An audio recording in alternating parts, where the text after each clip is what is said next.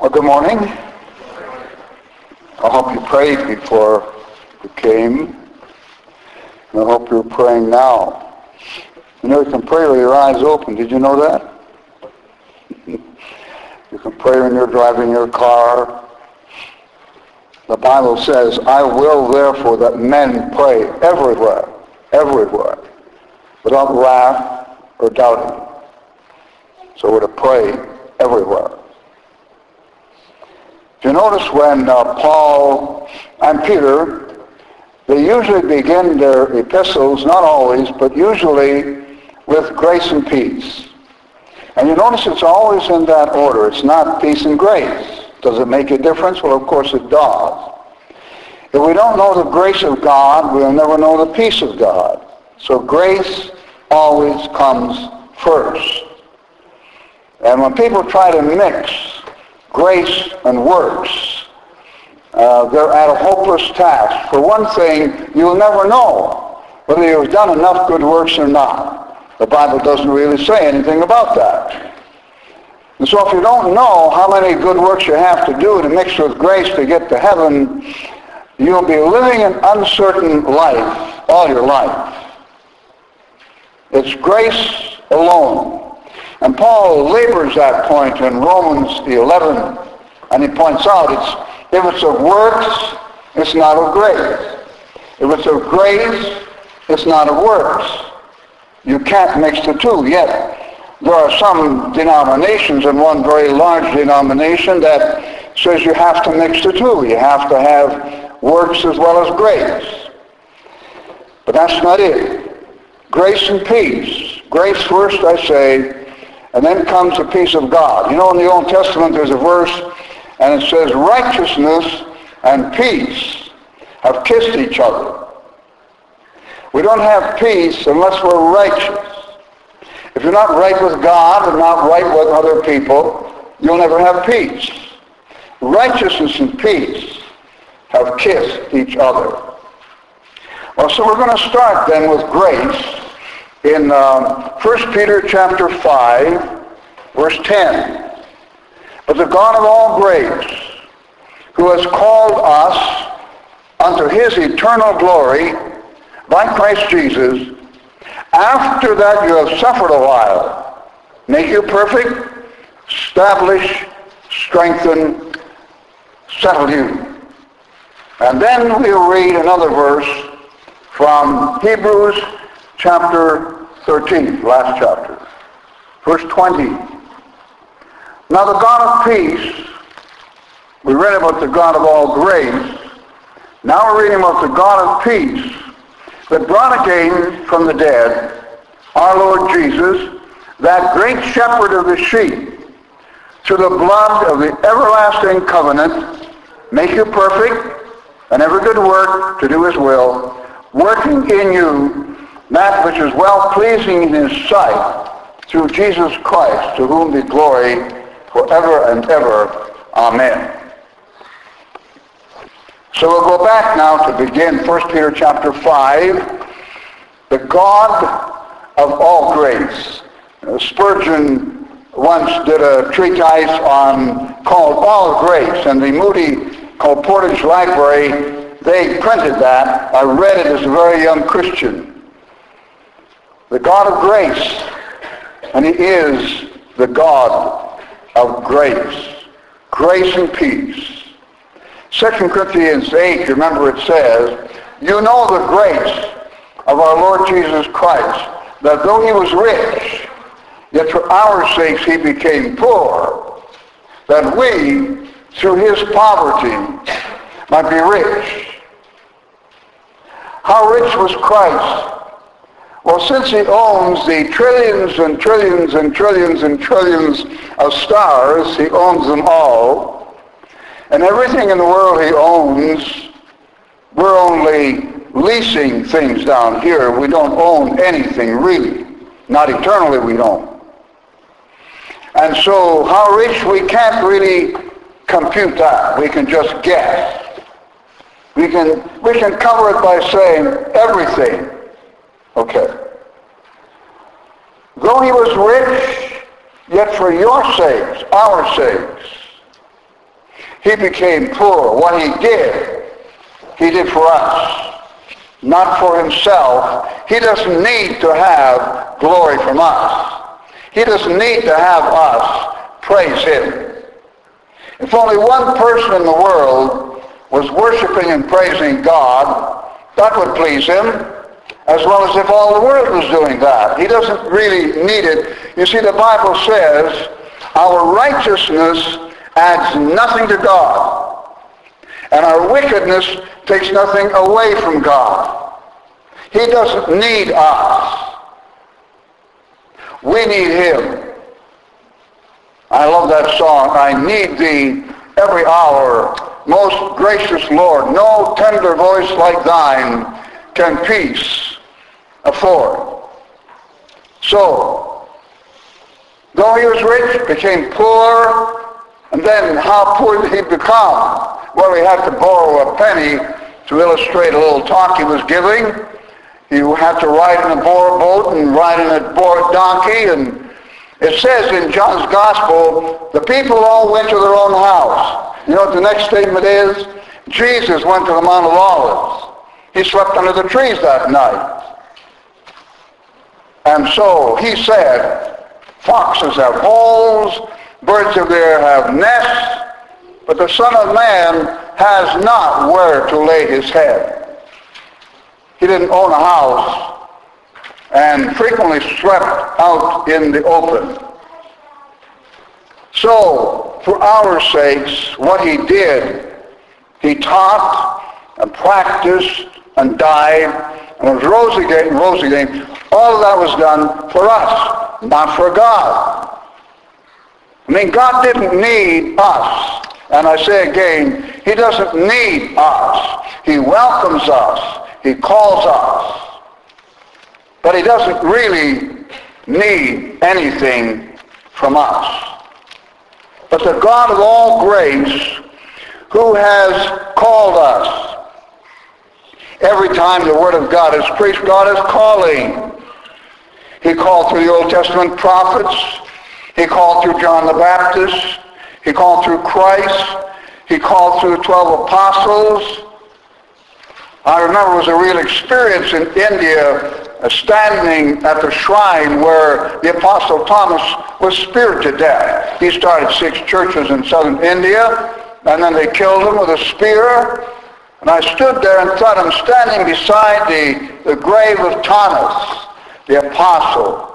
And God called through Thomas, and even today, there's a church called the Mar Church, which comes from Thomas the apostle, and they have about 40,000 people in various churches in southern India.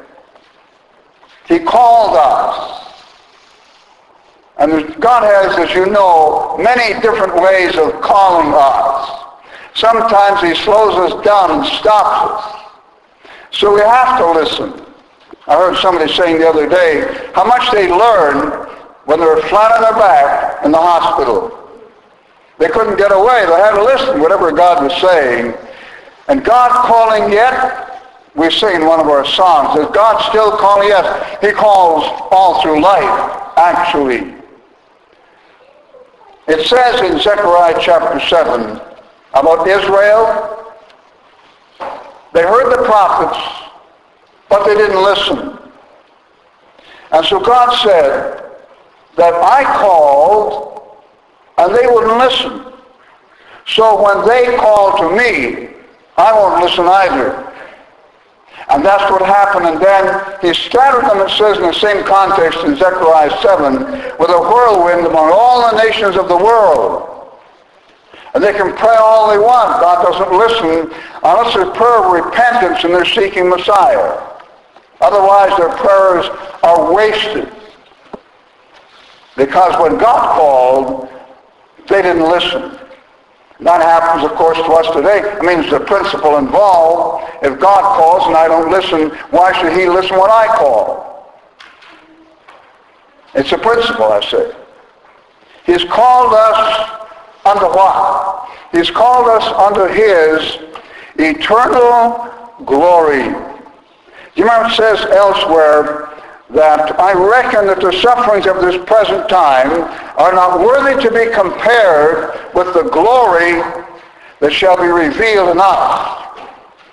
It's been said, and I think truthfully, that 5 minutes in heaven in the glory of God, you won't even be thinking about all the problems you had down here. I don't think it'll take 5 minutes to establish that fact. Not worthy to be compared with the glory that shall be revealed. He has called us to his eternal glory. And in Romans chapter 3 it says, all have sinned and come short of the glory of God. He's talking about heaven. We've come short from heaven by our sin. And we have to repent. Paul said he preached two things: repentance towards God and faith toward our Lord Jesus Christ. You can't have one without the other. You can try and put faith in Christ. It won't work if you haven't repented. That always precedes. You know, when Christ began his public ministry, as recorded in Mark chapter 1, he said, the time is fulfilled and the kingdom of God is at hand. Repent and believe the gospel. Repentance first, faith secondly. And it's always that way. When they said to Peter, men and brethren, what shall I do? Well, I'm talking to the 12. The day of Pentecost. The first word he gave them was, repent. I know in the Catholic Bible, I don't know about a modern, there may be a modern Catholic version that's different, but in the old Douay version, repentance is not repentance, it's do penance. Do penance. It's a world away from the truth that's there. All right. He's called us to his eternal glory. No matter what kind of an experience you can have here on earth, on holidays or whatever, it always comes to an end, right?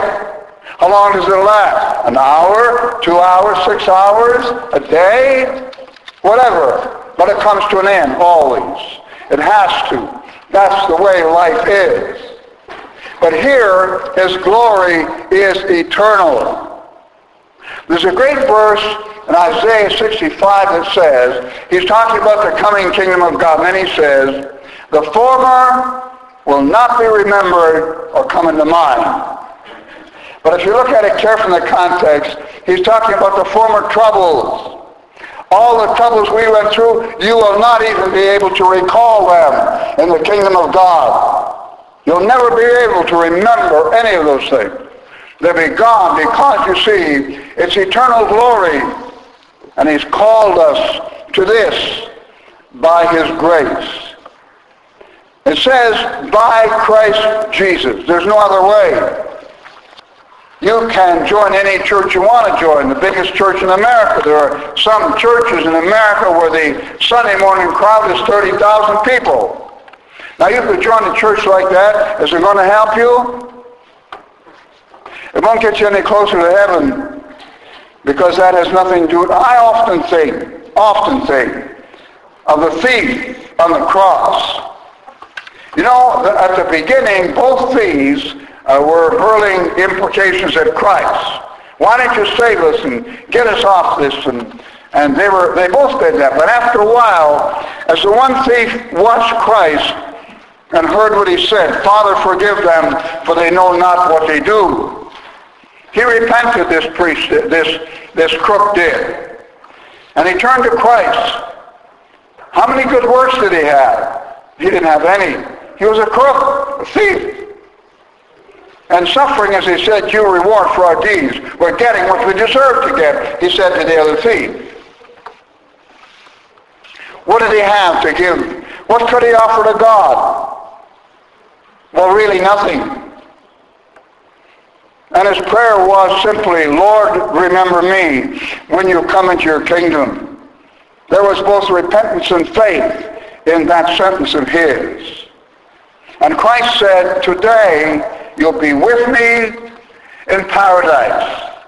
And so from hanging on a cross to eternal glory, paradise of God, was what happened to the thief, who never had a single solitary good work to offer God, and couldn't offer any good works after he got saved. I mean, he went directly that day to glory. Wasn't even baptized. Can you fancy that? Somebody being in heaven that wasn't baptized? Of course I can feature that. Paul said, Christ sent me not to baptize, but to preach the gospel. Now, he was not decrying baptism. He was just saying that baptism is not part of the gospel. It follows the gospel. It's something we should do, yes. John the Baptist said, he that sent me to baptize. Oh, so John was sent to baptize. He was told to baptize. It was a baptism of repentance, so he called it that. So, call to his eternal glory by Christ Jesus. If Jesus doesn't do it, it doesn't get done.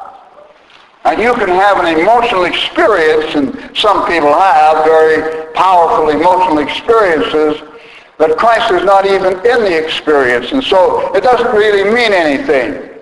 As people have told me occasionally, whenever I think of Christ dying on the cross, I can't help but cry. And then you discover they're not even born again. And somehow they feel their tears are going to bring them a little closer to God. You see, repentance really is a total change of mind. Turning around, facing God, whereas before my back was to God and I was walking away. Let the wicked forsake his way, and the unrighteous man his thoughts. Let him return unto the Lord, and he will have mercy upon him, and to our God, for he will abundantly pardon. That's repentance, you see. Isaiah 55. So it's by Christ Jesus. You know, sometimes people like to brag how they were saved in one of Billy Graham's meetings or some other well-known person, as if that's going to add a little bit of, and some people say, you know, I was baptized in the River Jordan. Really? Were you baptized in oil? What were you baptized in that makes it any different? I mean, if I'm baptized, Indian people, sometimes they baptize others inside a canoe. They fill a canoe with water and baptize them in the canoe. That's every bit as good as being baptized in the River Jordan, you know. But there are people who go to that expense and trouble of being baptized in the Jordan River, somehow feeling it got them a little closer to God. No, it doesn't get you any closer to God. And I wouldn't advise that. I wouldn't want to waste my money. I'd like to see Israel, but I wouldn't want to be baptized in the Jordan River. I don't need that. Anyway, by Christ Jesus, it's what he has done. In my church here in Saskatoon, there was a man. We had taken in a bunch of people, and to join the church, you had to give your testimony at the prayer meeting. Then they would be dismissed, and the prayer people, we'd vote as to whether we want to receive these people or not. If there's some person we weren't sure about their testimony, we'd set them aside, and we'd let them know we'd like you to think about it a little further. And that worked quite well. This particular fellow, he worked at a radio station and had a good job, and I think he had a high opinion of himself, but he wanted to join. And so I explained to him he had to give his testimony before the prayer meeting. Well, Wednesday night he couldn't be there. And so he said, I'll give my testimony Sunday morning. So I said to him, now what we want you to do is, when you get up there, take a few minutes, no preaching or anything, no telling long stories, just simply tell us how you found Jesus Christ as your personal Savior. He walks up on the platform, he goes like, this is all he said. The big boy upstairs and me were just like that. And he headed for his seat. And you know what happened? One of our men got to his feet and rebuked him soundly, roundly. He was so angry he left the church and we never saw him again. You can't, and we shouldn't talk about the big boy upstairs when you stop to think of who God is. Remember? He counted all the stars. He counted all, yes he did. That's what it says in Isaiah.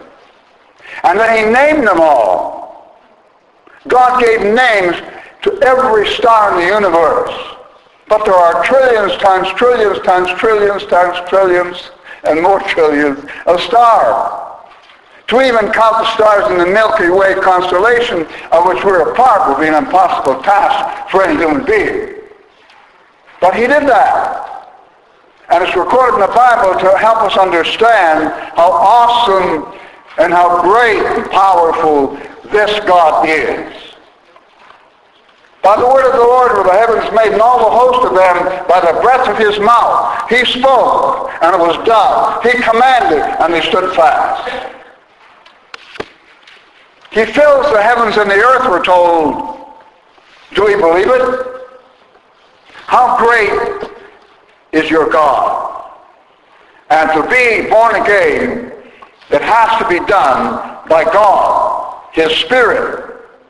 As we see in the text here, the God of all grace was called us unto his eternal glory by Christ Jesus. By Christ Jesus. Were you converted by Christ? Have you really received him personally? Has there been a time in your life when you turned away from your sin and asked God to forgive you, and then invited Christ to enter your life and become your personal Savior, your God? There has to be. Otherwise, baptized or not, you'll never make it to the glory land. Now it says here, continuing the same text in 1 Peter 5:10, it says, called to his eternal glory by Christ Jesus, after that. After that what? After that you have suffered a while. Why does it say that? We'll just go on.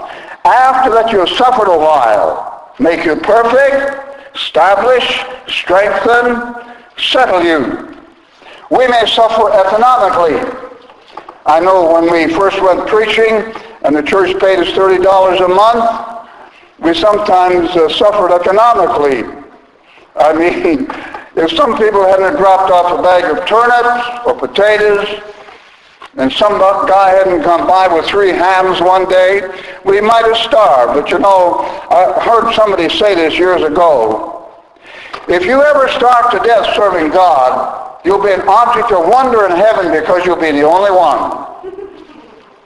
And that's true, because he's pledged to look after our needs. And I remember reading about a fellow, he was in Hong Kong and trapped there by the Japanese in jail. Food was extremely scarce. They used to come in each day with a wheelbarrow loaded with moldy bread and dump it in the open latrine. And they had to fish the bread out of this latrine to eat. And one day this fellow in his cell, he was looking out the window, and he saw a fellow sitting with his back to the fence. And he saw as he watched that a guy came from the other side and was slipped him a couple of bananas. And he said, oh, he said, if I could only taste a banana. And he prayed and said, Lord, I know you're the God of the universe, and I know I'm asking an impossible thing, but Lord, could I have some bananas?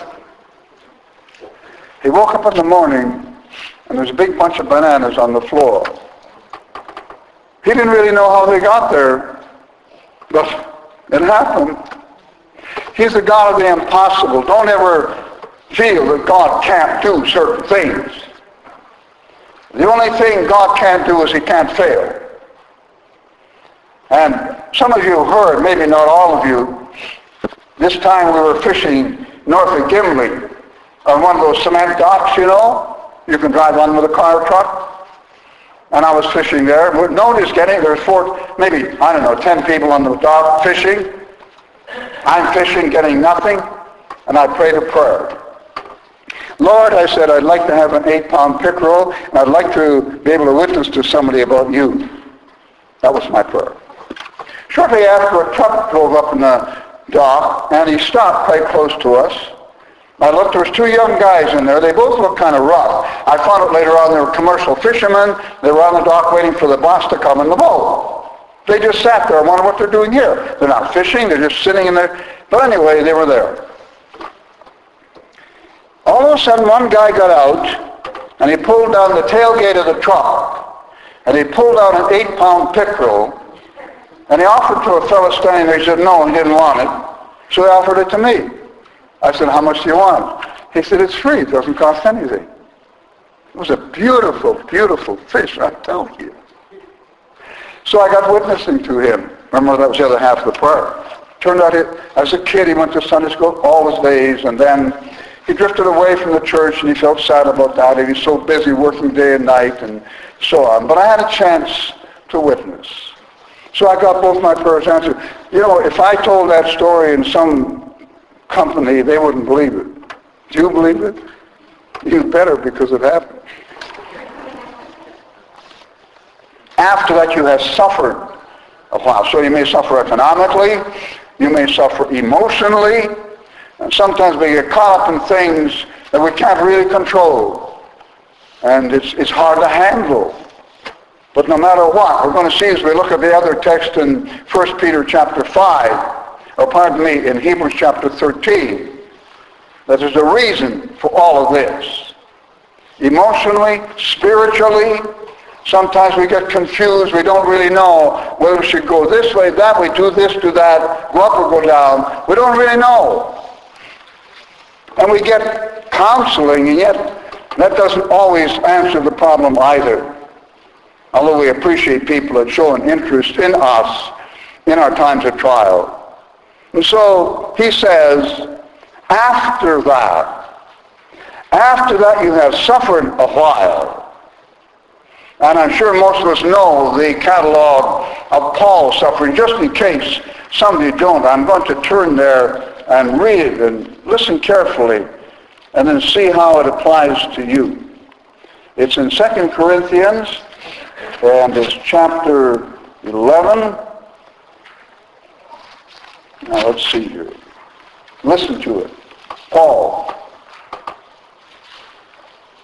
I speak as concerning reproach as though we had been weak. Howbeit, whensoever any is bold, I speak foolishly, I am bold also. Are they Hebrews? So am I. Are they Israelites? So am I. Are they the seed of Abraham? So am I. Are they ministers of Christ? I speak as a fool. I am more. In labors more abundant, in stripes above measure, in prisons more frequent, in deaths often. Of the Jews 5 times I received 40 stripes save one. 3 times I was beaten with rods. 3 times once I was stoned. 3 times I suffered shipwreck. A night and a day I have been in the deep. I guess he means drifting in the ocean.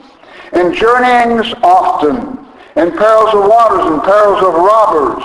In perils by my own countrymen, in perils by the heathen, in perils in the city, in perils in the wilderness, in perils in the sea, in perils among false brethren, in weariness and painfulness, in watchings often, in hunger and thirst, in fastings often, in cold and nakedness. Beside those things that are outside, that which comes on me daily, the care of all the churches. How does your sufferings line up with that? I mean, you see, Paul, when Ananias came to him in the day of his conversion, God said to Ananias, I will show him how great things he must suffer for my sake.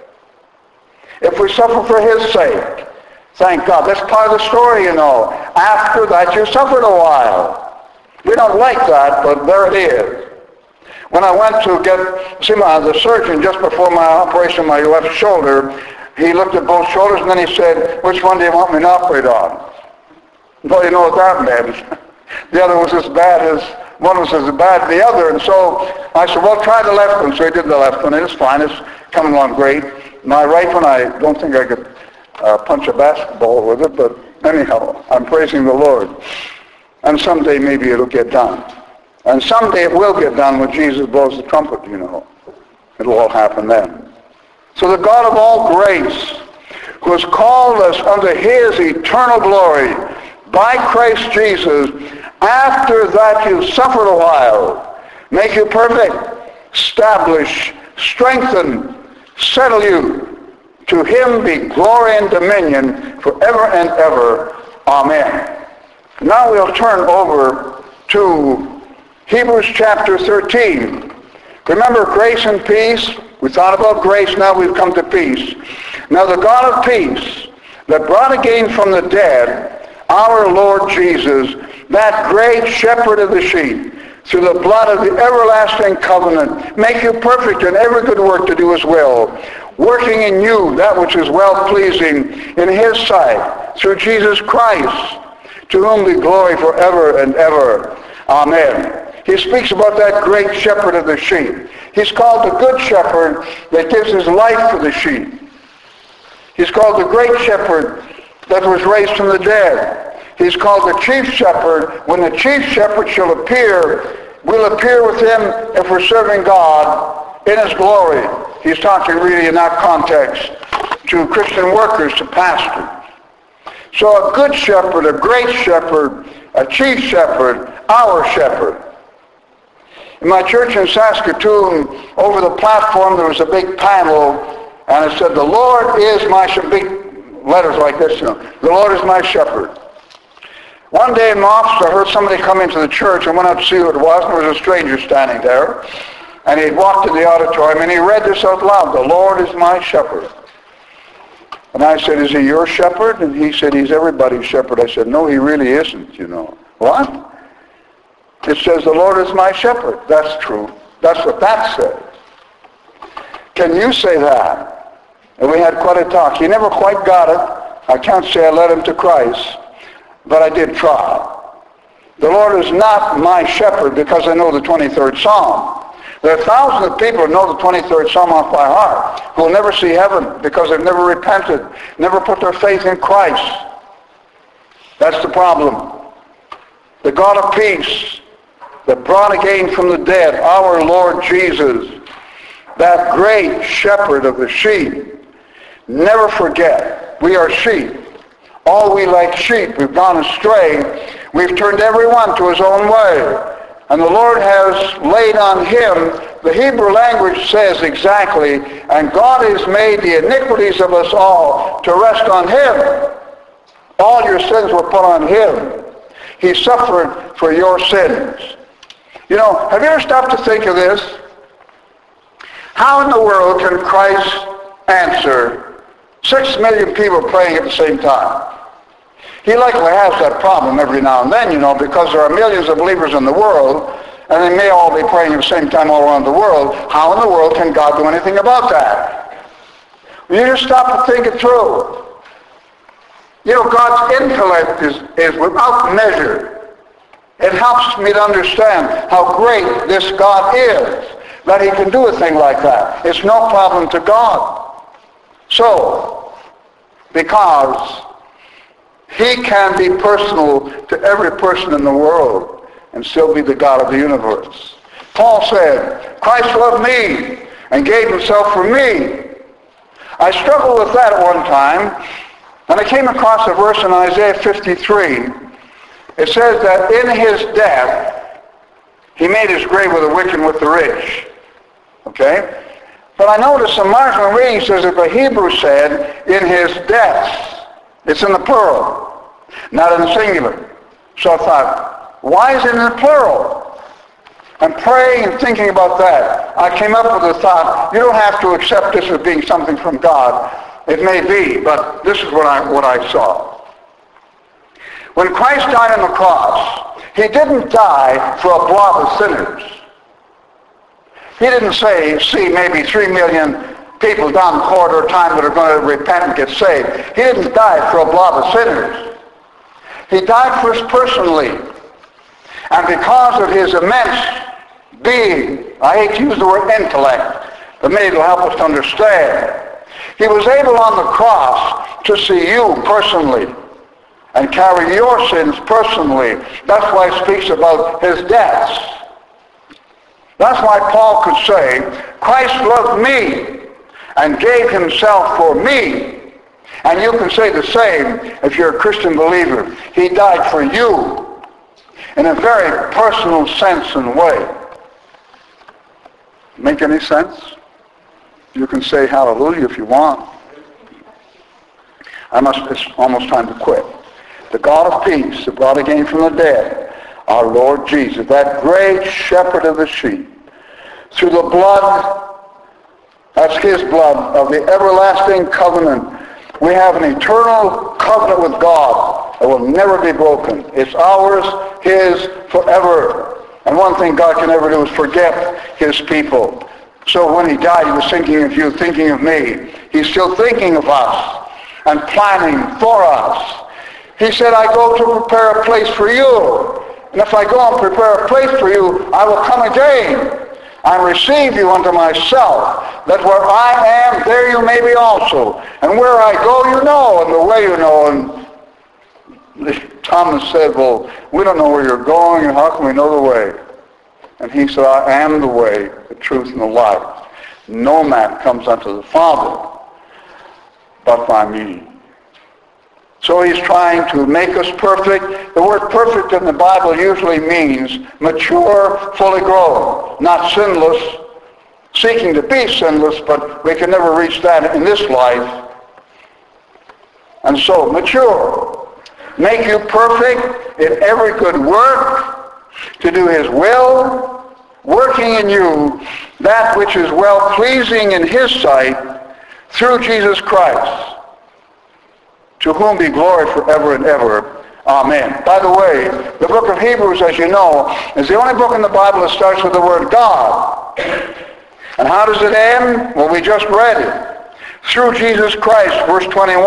Oh, there's several verses after that, but there's sort of an appendage that he's added.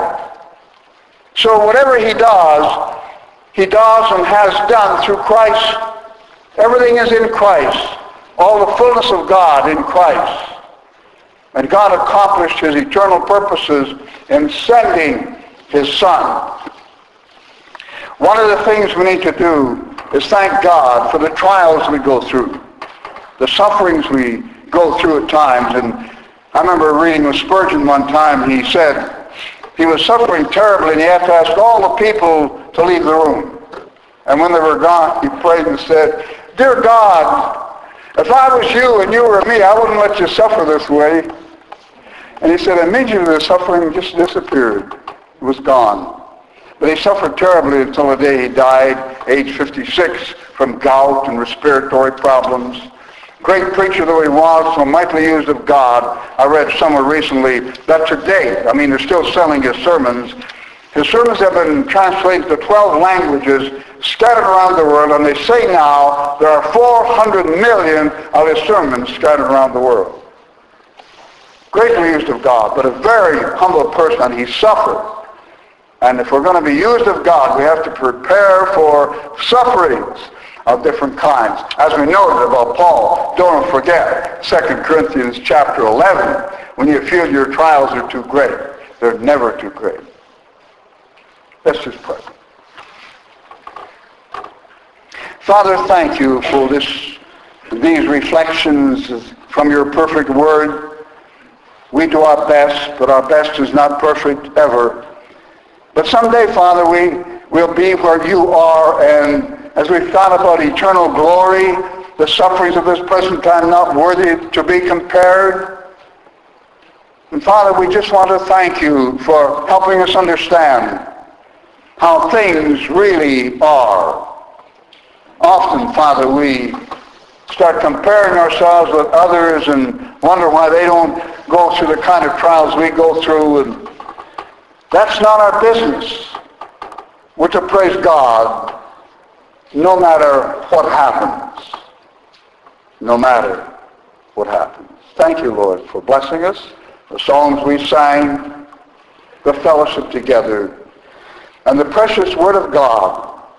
And to you all I say, grace and peace from the Lord Jesus Christ.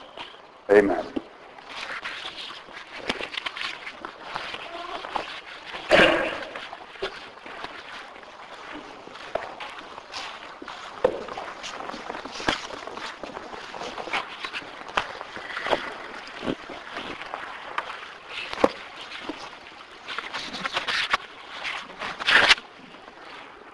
Sing the first two verses of My Jesus Said I'll Be.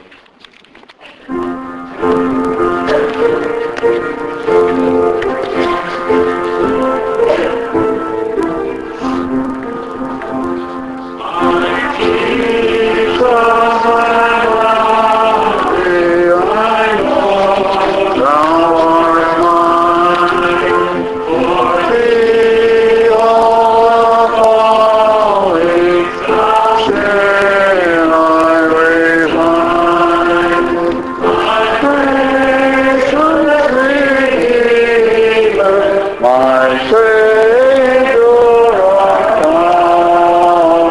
is